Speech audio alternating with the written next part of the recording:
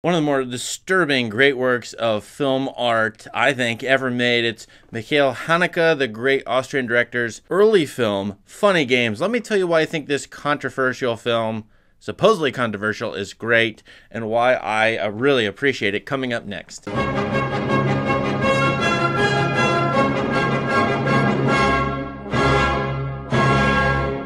Funny Games is right in the center of postmodernism, the heart of postmodernism. In fact, if I were to give students an example of a postmodern film, this might actually be the one I would give to them. What do I mean by that? There are 1,000 definitions of postmodernism, but one of them is that the film itself or the text itself is showing that it's constructed, and thus even talking to viewers about how it's constructed. That's what's going on in here, at least a couple of times. Now, it doesn't happen throughout the film, as in something like Stranger Than Fiction, only in a few moments, and they're very jarring because of that. A couple of fourth wall breaks. And there's another thing that goes on near the end of the movie that I cannot spoil if you've never seen it. In fact, you should just go watch this movie before I start to talk about the plot or anything else. I watched this movie without knowing what was going to happen. I had no knowledge going into it what it was about or what was going to happen.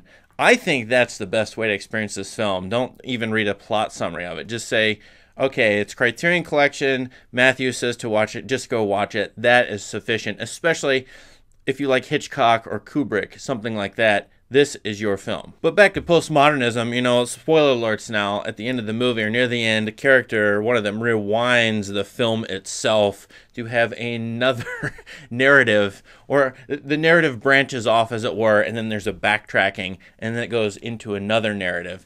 This kind of thing is postmodernism 101. Now, it's been happening in literary art for some time, but definitely in the 1990s, the questioning of what a text is, how it's related to reality, showing that a text is completely fictional and not maybe even serious, and that there's an author behind the scenes constructing and everything and pulling the strings. That's one of the things going on in this movie. Was meinen Sie? Denken Sie, Sie haben eine Chance zu gewinnen? Sie sind doch auf Ihrer Seite, oder? Also, auf wen setzen Sie? However, there's another side of the postmodernism of this movie. By showing that it's constructed, it's also asking viewers how they watch movies like this, thriller movies, let's say, or horror movies. As Haneke has said many times during interviews, you know, this is really about how audiences really love to see people killed off in movies, let's say.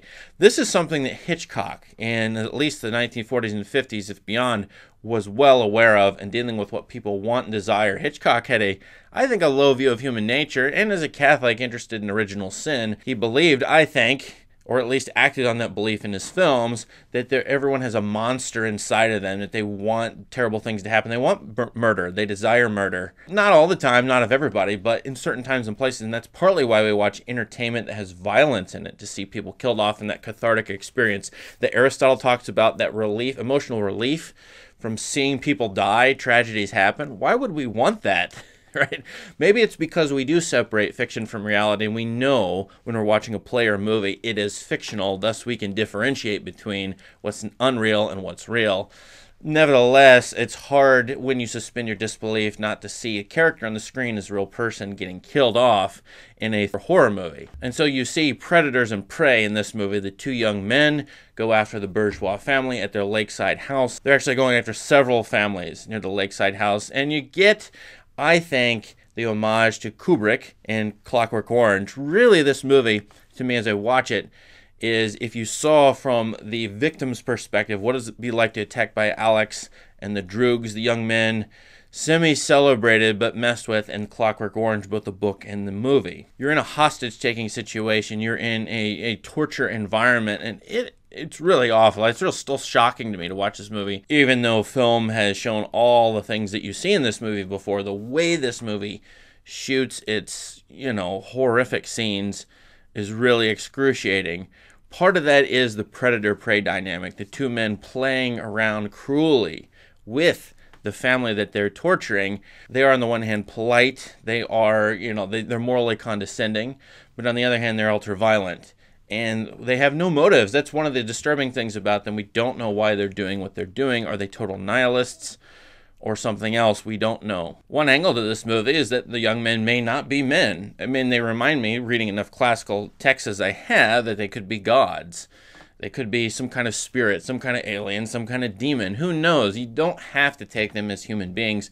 But clearly the postmodernism of the film shows you that these men are aware that the film is being filmed, and are they stand-ins for the scriptwriter, for the director, for the creators of this movie? Maybe. Maybe they're the authors of this text and they want to show you what they're doing. Maybe that's what they're doing, is performing for an audience that they know about behind the camera, which is us. In a couple moments, one of the men seems to be the alpha of the scenario, winks at the camera and looks at it and breaks the fourth wall. The question is, why does Haneke have this character do this? I think it's Hitchcockian. There's a moral component to it, asking us, why do we want to see what we're about to see? Why are we watching what we are watching? In a sense, it's a postmodernist way of critiquing postmodernism. This text is constructed. It's showing us that it's fake, it's fictional, and the two young men have a conversation about reality and fiction very late in the movie on a boat.